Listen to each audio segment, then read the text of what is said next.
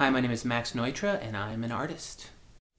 I started to see the street as my canvas really when I started painting live. When you're painting in front of an audience, it's a bit of a soapbox. You have an opportunity to put a message out there and affect brains. In my early years of painting, I did a lot of live painting around Los Angeles. I painted out on the streets.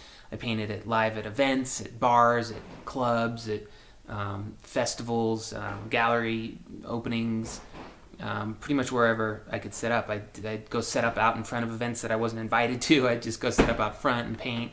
I was in Barcelona for a thing called Art Battles, where we were painting in front of audience at various malls around Barcelona.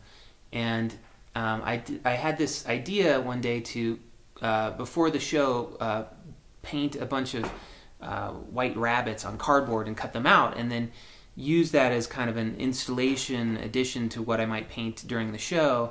You know, maybe tape them up around the stage or tape them up around the mall, just as some kind of gimmick, really. And we ended up getting rained out, so we went home on the train, on the subway, and I had, like, you know, a stack of these rabbits under my arm, and so I started setting them up on the train and taking pictures, and pretty quickly noticed that people were responding to these rabbits. People seemed to like them, and so I'm setting them up out in the street, setting them up, you know, in train stations and just wherever I had them. People would have to weave through them in the street, and we met a lot of people. We talked about them a lot, and that was a moment where I knew that the rabbits were something that I wanted to do and more of, and take them with me.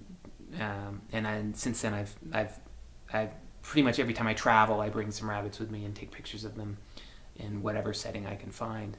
I'd say that one of the most resonant pieces for me is the bunny explosion on Abbot Kinney. There was an artist named Sit that was supposed to do that wall. And while he was there doing that wall, the owner for the building that was not the building that the wall's attached to, but the building next door that the wall's kind of facing, the owner for that building comes out and starts yelling at Sit, and really just kind of had him shut down the whole operation halfway through, and so Sit never got to finish his piece. So Cave called me up and said, "Hey, you know, unfortunately Sit didn't get to finish his piece. There's this wall, you know, do you want to fix it up?" And I said, "Well, yeah, it'd be great, you know." And they explained to me, "Well, there's this guy, and you know, they might not like us, so we got to do it stealthy. We got to get there early in the morning on a Saturday and do it as quick as possible." So I said, "Sure." So we got there at 6 in the morning on Saturday, and I just got out of the car, I unloaded everything, you know, got the paints out, got the ladder out, climbed up the ladders, and started painting as fast as I could, and we were done by noon. And it wasn't until I actually climbed down off the ladder and stood back that I realized, you know, how prominent of a wall that is on Abbot Kinney. And I was kind of, you know, humbled by the experience, and kind of glad I didn't know what I was getting into when I first started, because I might have been a little nervous about, you know, making something, you know, cool.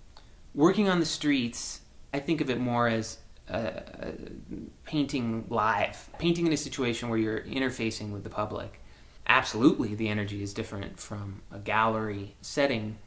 I think for obvious reasons. I mean, you've got people coming up and talking to you, and you can, you know, it's almost like a science experiment. You can paint something and then, you know, look and see what the reaction is. You know, you can almost do it live. Like, what happens if I do this? And so that's a special experience. In a way, I feel like all artists should try to do that at some point in their lives, because it's a great way to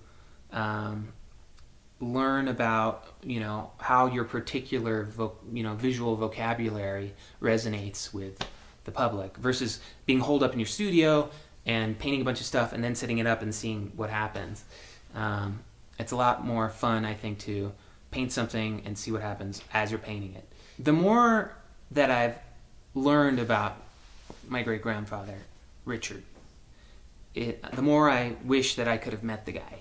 I have found that we think about some of the things that we work on in similar ways. So, for example, he would create these environments, these houses, And while he was creating these houses, he was thinking about the way that the environment was affecting the user. He was thinking about, you know, humans and our behavior and what's good for us. I do think about how the work is going to affect people. For example, the bunny explosion on Abbot Kinney, when I first heard that I got that wall, my first reaction was to think of something big and bold and eye-catching. Let's make the most of this. Let's get as much, you know, exposure out of this as possible. And so I was thinking black and red and, you know, something in your face, you know, and then I thought, you know, that's not cool. I don't want to be the neighbor that moves in and is loud and obnoxious. I want to be the guy that moves in and kind of gets along with everyone else in the neighborhood. That's why I chose that kind of nice soft green background, and thought that would go nice with the trees or the plant. The bunnies coming out of the suit represents just kind of for me it means a letting go of conformity. It means, you know, kind of coming out of your business suit, coming out of your business brain, and just being free, really. And I think that there's a lot of young, creative individuals in Venice, and so I thought that was a good match for that.